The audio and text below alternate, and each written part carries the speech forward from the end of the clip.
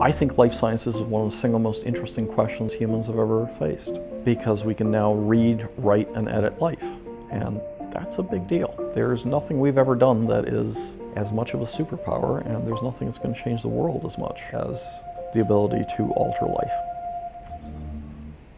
So I think as we think about the future of humanity, we really have to think in terms of the ultimate selfie, which was the object that has gotten the farthest from Earth is the Voyager.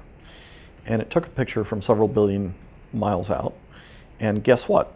You almost couldn't see Earth. We were this tiny, tiny little pixel on this light band of the Milky Way and dark universe behind it.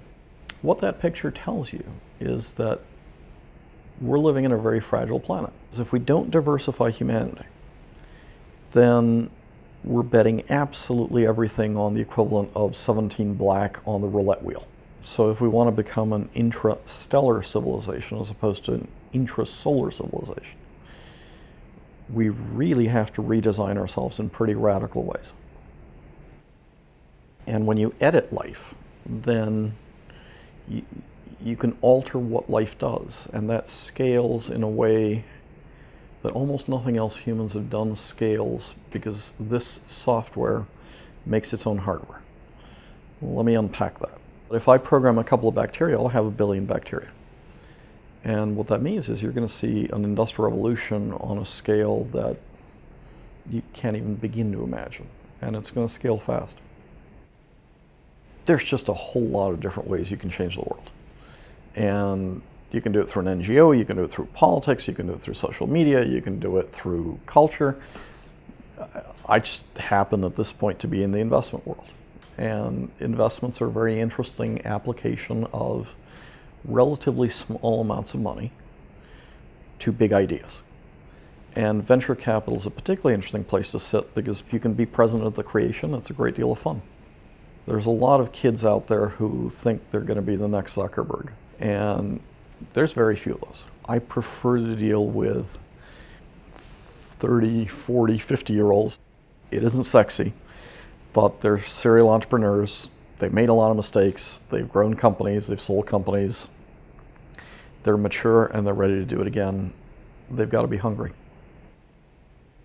If you don't have a vibrant, growing, destructive, constructive business environment, you can't live on the old coal mines. You can't live on, you were born on top of oil. Those countries tend to be disasters these days. If you take the top 15 most valuable companies in the US in 2000, decentralized networks of kids come together and just take out huge businesses or entire industries, like the taxi cab industry, which we've seen recently with Uber and Lyft. There's a wonderful movie called The Graduate with a very young Dustin Hoffman. There's an iconic scene in it where the old guy takes the young college graduate out by the pool, puts his arm around them and says one word, just one word, plastics.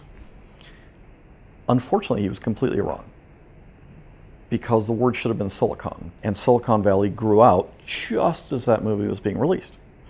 So if that kid had heard that, maybe he'd be a peer of Bill Gates and Steve Jobs, and instead the poor guy ended up being a Tupperware salesman. One of the things people should be thinking about is what's the right word, and that word, I think, is life code. Because life code is going to change every business on this planet. It's going to modify how we make things and where we make things, just as the digital revolution changed every single thing we touch.